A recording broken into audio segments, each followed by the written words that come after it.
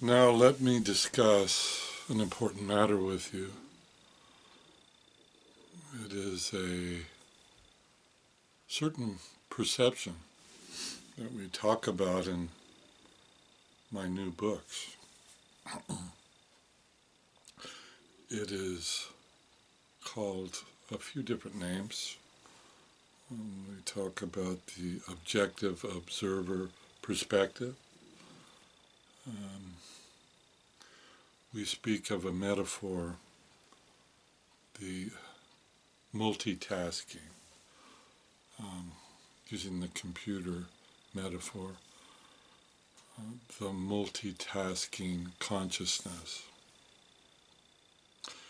We speak of the use of consciousness units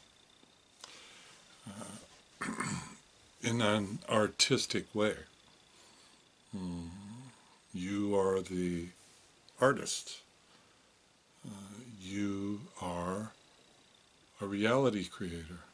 You create what we call reality constructs. The first one being your physical body. You then go on to create everything else in your reality, your personal reality field.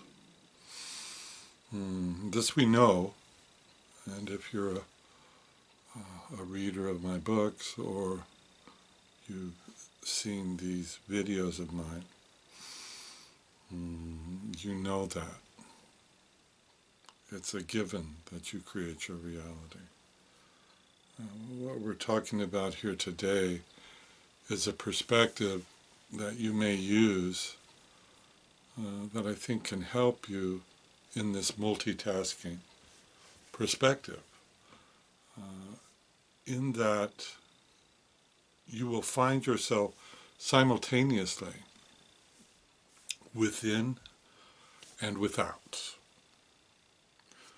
Simultaneously connecting to what I call the unknown reality, the etheric, the astral plane, the other dimensions,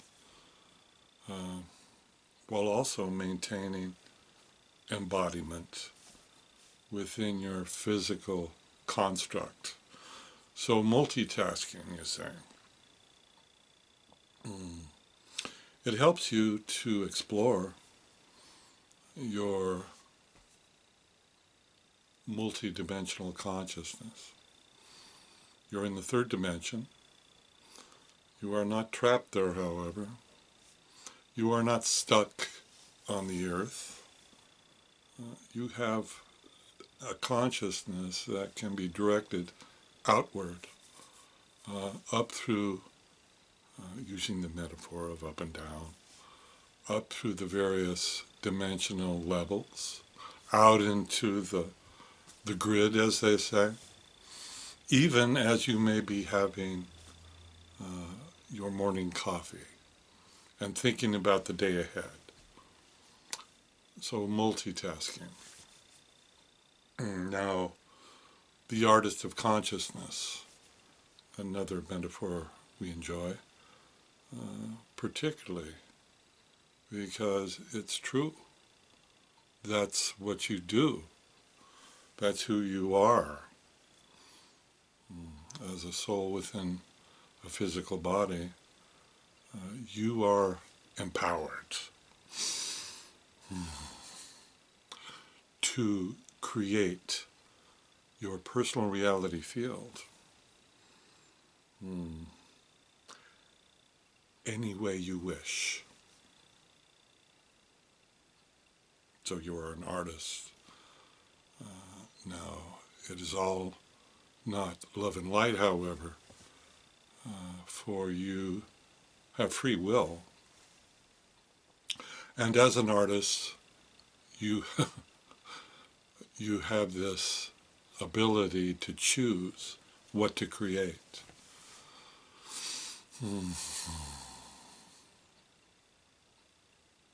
My suggestion is, with this new perspective of multitasking, being at once within the third dimension of physical reality and in the etheric body, perhaps looking down, if you enjoy that metaphor, from the home dimension, from the fourth dimension, observing yourself. As you do observe yourself, notice that you are not trapped on the physical planet Earth. You are not trapped within this body of yours. Your consciousness allows you to go anywhere you desire. You are a creator, then, of your world, your little piece of paradise, your personal reality field. And you use a substance, an etheric substance, if you will, that I've termed consciousness units over the years.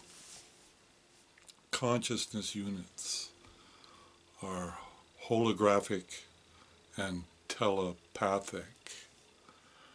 I'm giving you a little mental message with that to prod you into thinking that, what does that mean? Telepathic and holographic. Each element, each consciousness unit is telepathic and holographic. And you direct them with your creative intent, either subconsciously or consciously, intentionally, through a portal between your eyes, to create the various reality constructs that you see in your world, your life. So you are the creator here.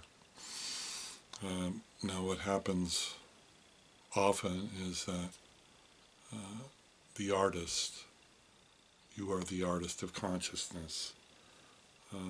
You become the mad artist, let's say, the crazy artist, disavowing responsibility for your creations. So even though, using this metaphor, the artist does a painting and then states that, well, I did not do that, even though their signature is down at the bottom, you see. Many of you do not take responsibility for your creations, particularly the negative creations. Those creative acts that bring distress on you and others, let's say. Now with this divine perspective, we are speaking about connecting with the etheric body, with the body that you use to travel, the astral body as some people call it.